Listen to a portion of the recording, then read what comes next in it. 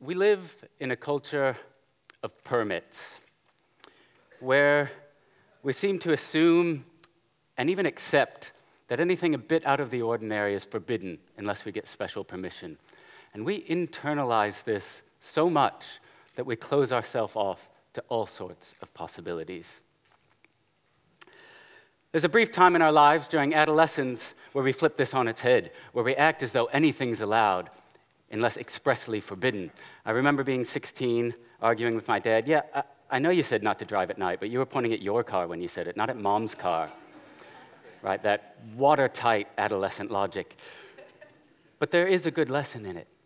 To approach every rule and situation to gauge not what it prevents, but what it allows. Our city is in an exaggerated transitional phase right now, an adolescence of sorts. We all transition from childhood to adulthood, but this is key. The outcome isn't fully known. It's not predetermined what sort of adults we'll be. We come to discover ourselves through adolescence, to find through trial and error who we are, to discover that identity.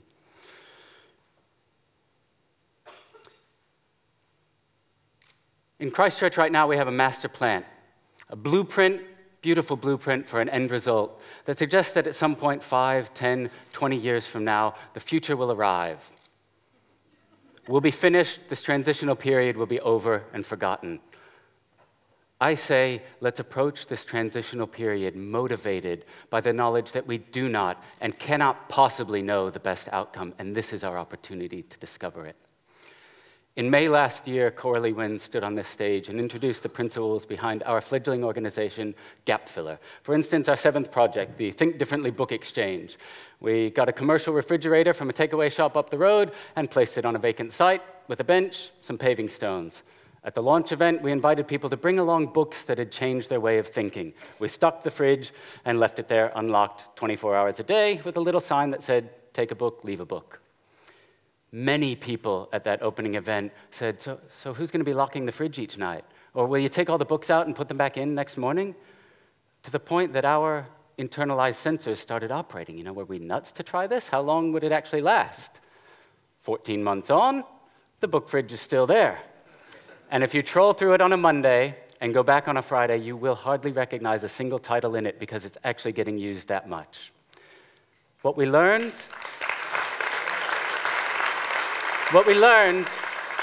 is that temporary doesn't just mean short duration.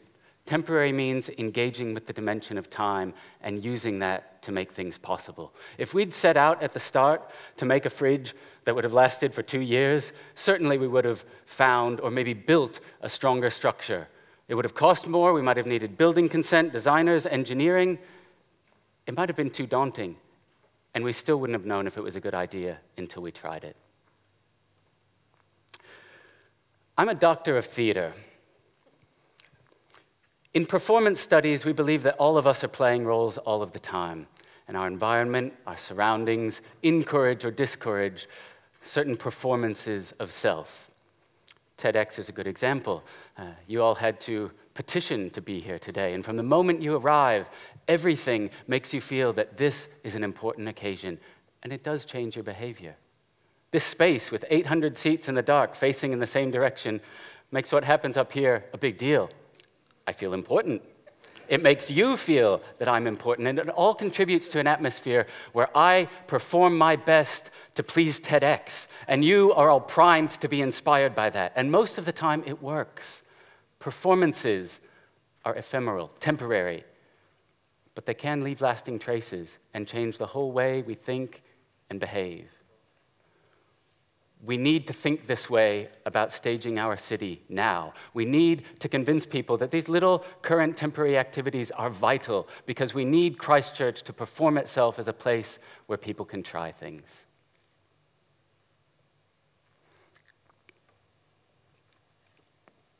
Excuse me. The desire is here. Countless people have looked at Gap Filler and other projects and seen the possibility to perform their own ideas, to make this,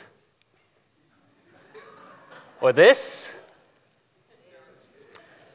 The sad irony is that we actually know of most of these ideas not because they've been enacted, but because people have got in touch needing our help, advice, legal agreements. What we've inspired is a bottleneck.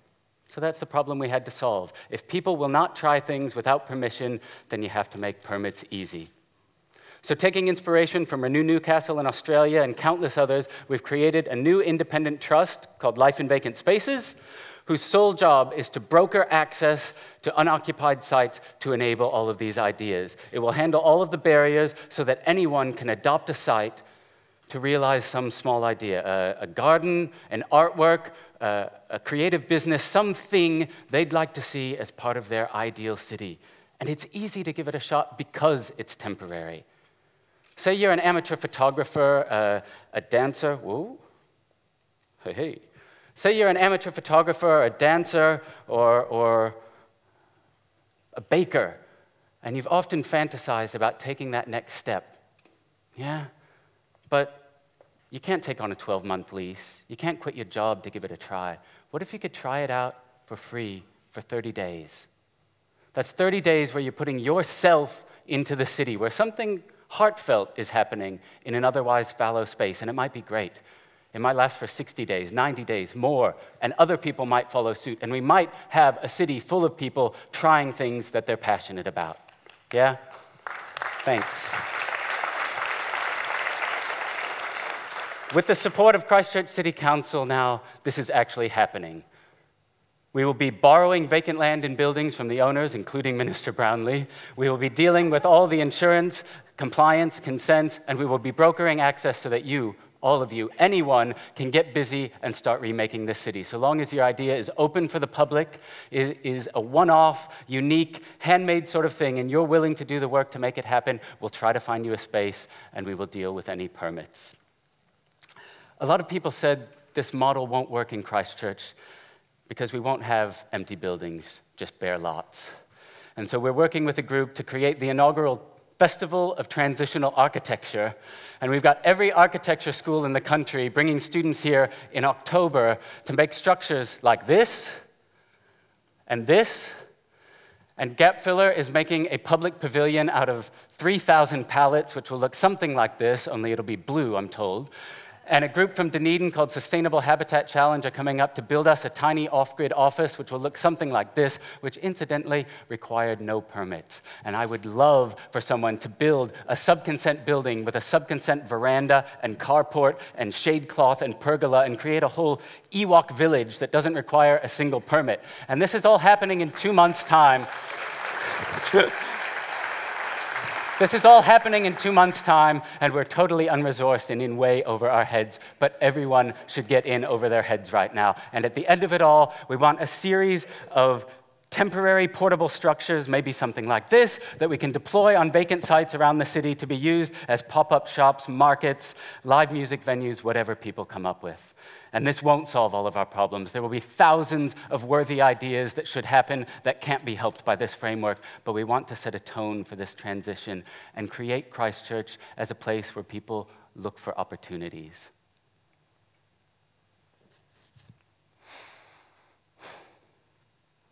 The space, nerves. The opposite of a permit is an invitation. Meet Gap Filler's Dancer-Mat. It's essentially an empty space in a jukebox. Right? We salvaged an old coin-operated washing machine from a laundromat, and we rigged it so that you plug in your iPod, drop in a $2 coin, and the lights and music activate. Cool.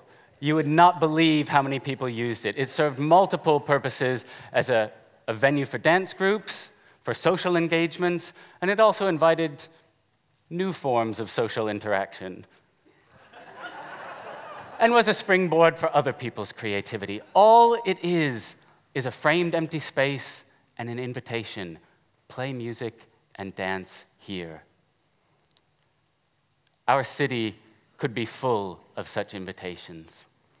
Stadiums and 1,500-seat performance venues are great, but they are primarily for consumers of culture, so that we in Christchurch can have the same entertainments and touring shows that they get in Auckland, Australia, and the rest of the world. But what does it mean to be here in Christchurch now? We want to foster a culture of creators and producers doing and making things of social and creative value. If you have property or ideas and energy, get in touch, because it is for all of us to make this a city full of adolescents who are impatient, idealistic, discovering through trial and error what we like, how we think and feel, who we are. A whole city in transition, and honest enough and curious enough to say that we don't know where or how we'll end up, but we're here now and we're ready to try things. Thank you.